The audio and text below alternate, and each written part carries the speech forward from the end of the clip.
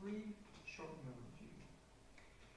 The gang are at it again when it turns out that Mel Gibson's character, who Sly thought he had killed, is still alive and determined to kill the Expendables.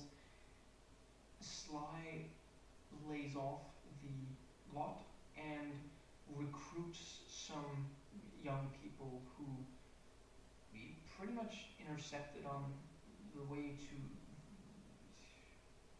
a Mission Impossible film or something, and they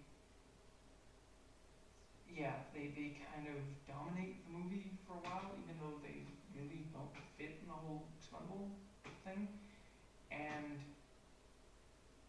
I suppose I shouldn't actually give away what happens after that, but we do get some stuff with the aging, wish I could say gracefully so, action stars.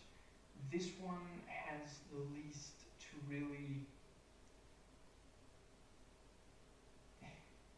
lures into the theater.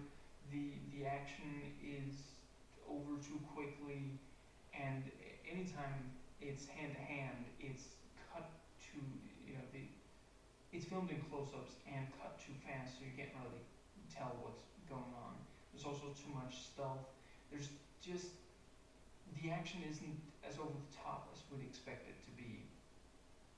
The best moments do easily come from whenever there's conflict between some of these stars and icons.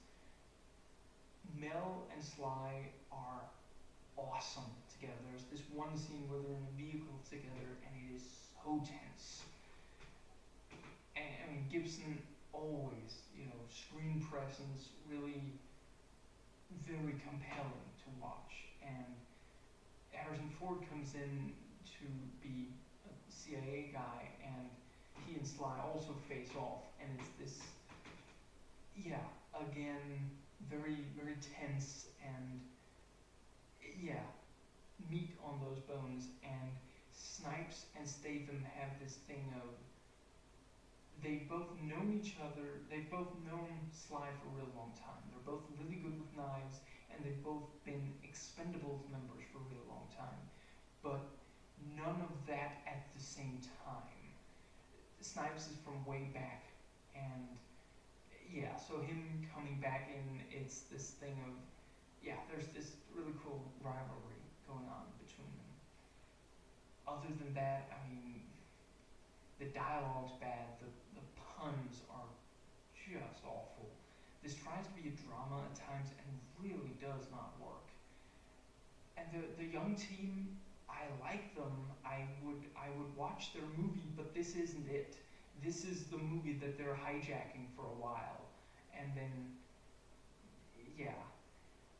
this one doesn't have that many big action set pieces other than really, arguably, the climax, which they pretty much just stole from a different movie.